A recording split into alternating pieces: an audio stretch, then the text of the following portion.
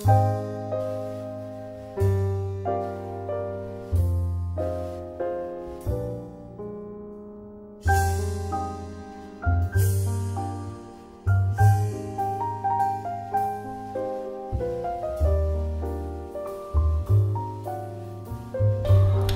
day without storytelling is, for me, a disconnected day. The children at least have their play, but I cannot remember what is real to the children without their stories to anchor fantasy and purpose. Who are these people who dare to reinvent mythology?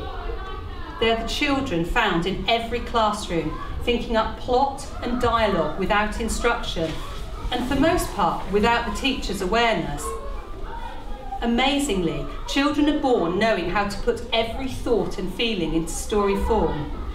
If they're worried about being lost, they become the parent who searches. If they are angry, they find hot hippopotamuses to impose his will upon the world. It's play, of course, but it's also story and action, just as storytelling is play put into narrative form.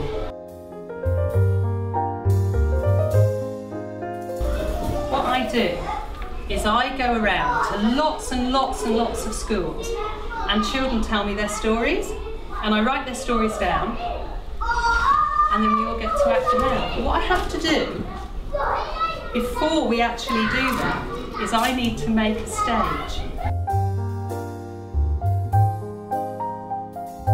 And this is our stage. It looks like a square. It does look like a square, doesn't it? But it's actually a rectangle. It is actually a rectangle that looks like a square, you're right.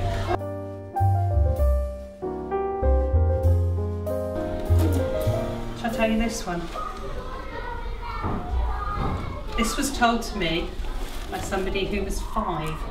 I'm 5. Are you 5? I'm 5. Wow. I'm nearly 5. Right, nearly 5. So this was told by somebody who was 5. There were 5 spiders.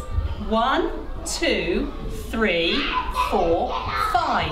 Could you come onto the stage? And could I see you pretending? Could you stand up and show me how you move around as spiders? Show me how spiders would move, and let's see you moving around on your stage. They were in their web, and they were climbing up the web. Can I see you climbing up your web? Moving around the stage, climbing up your web. Suddenly, it went dark, and there was lightning. Zaria and Ford, can I get you to come up? Can you be the lightning for me? And how would you pretend to be lightning? Oh, that's a great sound, Sterling. Should we make the sound of the lightning and the thunder like Sterling was doing? Can I hear the sound? We all do it? Excellent. And are they moving? How would the lightning move? Oh, that's nice. That's some nice moves. Fantastic. Look, they're doing some great moves, zigzaggy moves.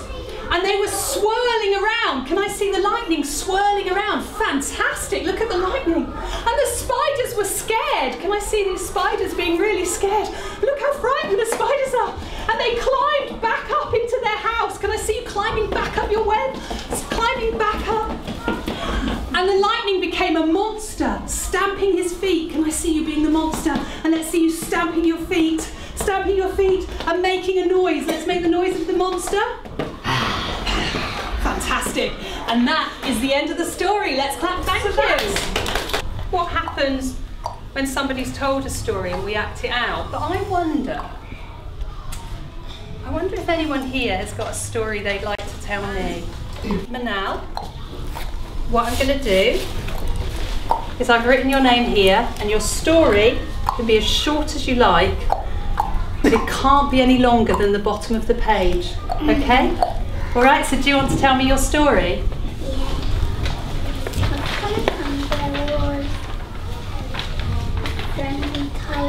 Okay, let me write that down. Once upon a time, there was a friendly tiger.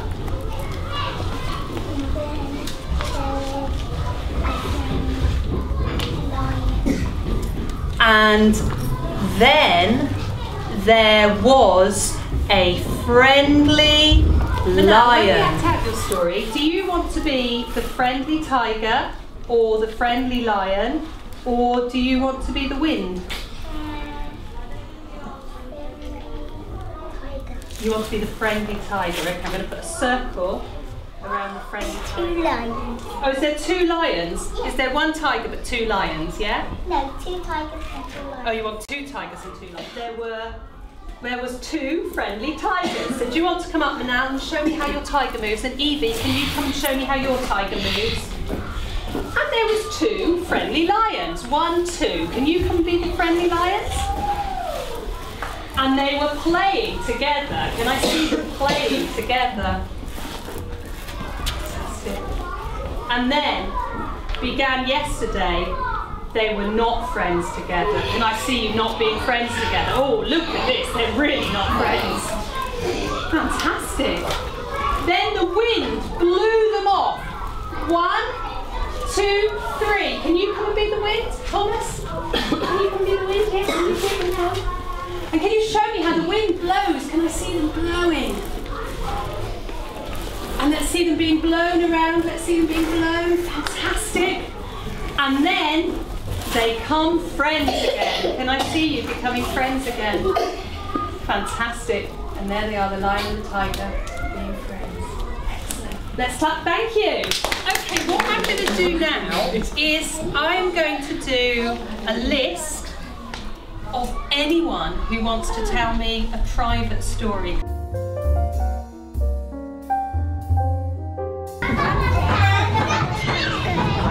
One day there was 1 girl.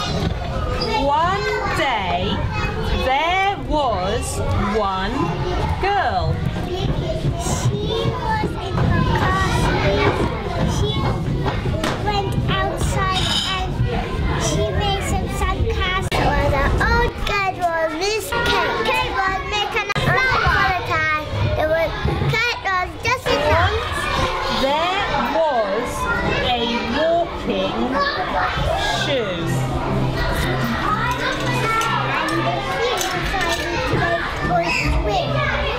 And the shoe decided to go for a swim.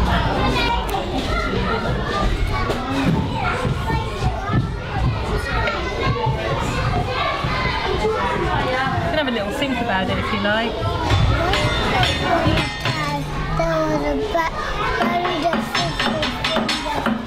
There was once upon a time there was Barry the fish fingers. Yeah? Okay, let me write that down.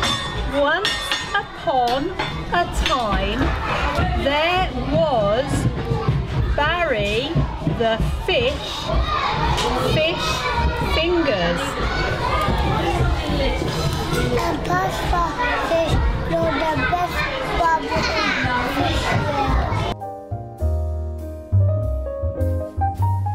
Ethel is going to be the girl in her story. One day there was 1 girl. Up you get, Ethel, and show us how this 1 girl walks.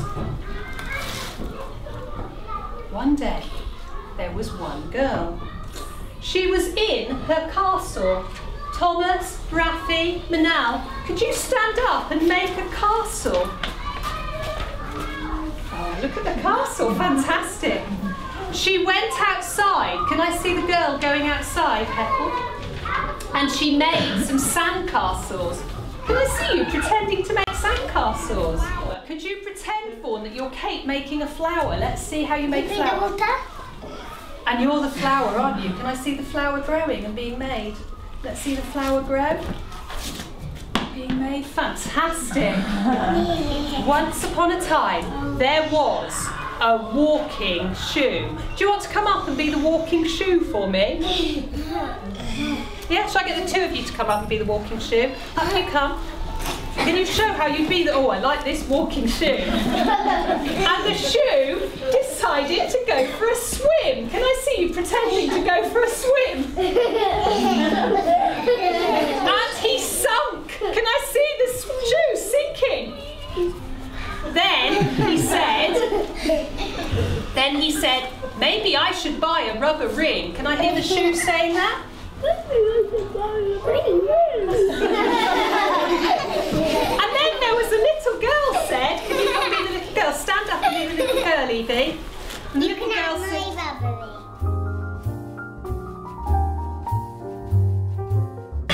starting off, introducing, then getting some names for private storytelling, collecting private stories, bringing the private stories back and acting them out.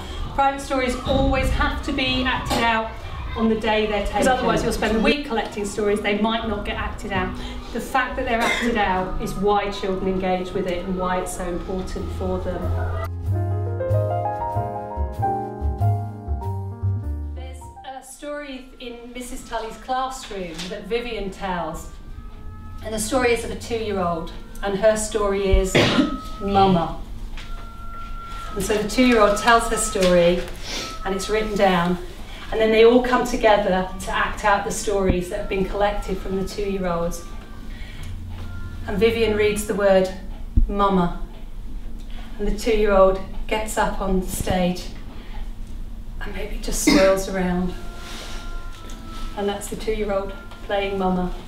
And then all the other 2s are, oh, wow, and they all want to have a turn getting up and playing their role of what Mama is. So they get up one at a time, and each of them, and maybe one of them, this is their Mama. Maybe another one might do some cooking. Maybe another one does some cartwheels. But all of the 2s have their own version of what that word Mama means to them.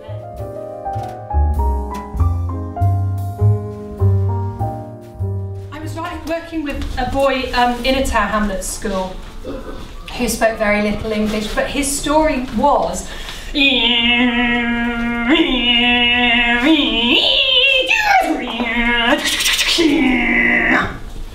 so I just wrote that down. It was hard to spell. Children use story as a way to try out different roles or try out different experiences. I mean, how often do you see the child going, you be the baby and I'll be the mum, and the mum's cross? And it's going, okay, what does it feel like? I don't know, mum's cross, I want to feel what that's like. It gives us a chance to feel a different perspective. What's it like being cross?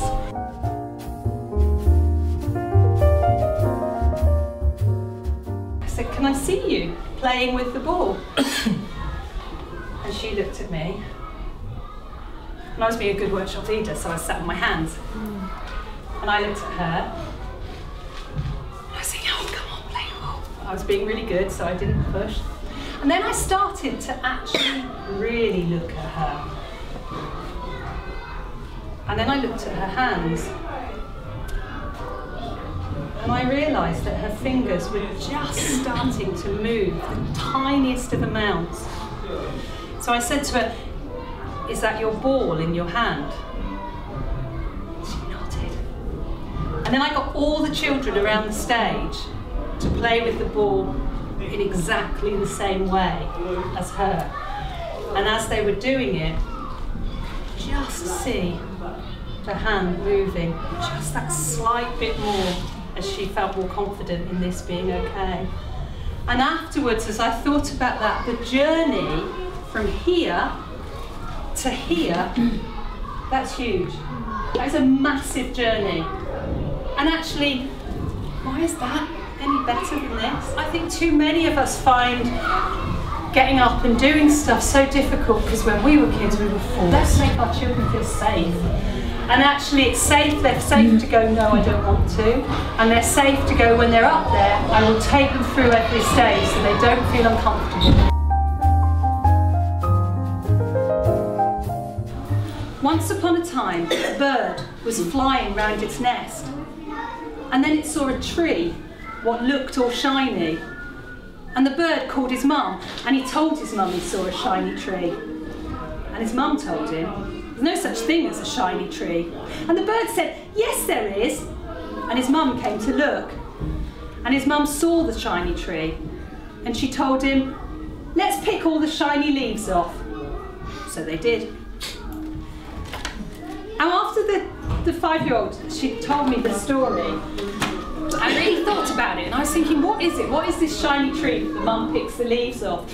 And the more I thought about it, the more I wondered, how many times do children try to show us their shiny trees, the beautiful things that they've created? Come and have a look at my picture, come and see what I've done, come and look at the thing that I've built on the floor.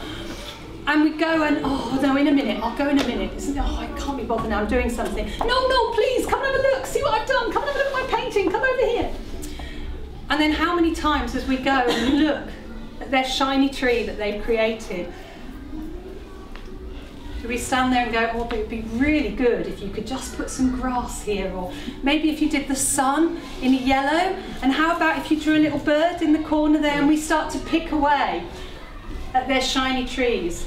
And so I think for me, and the most important thing about this approach, and the way that for me is exciting about it, is it's our chance to plant those shiny trees and let our children grow and develop them, or for them to plant their shiny trees to grow and develop them.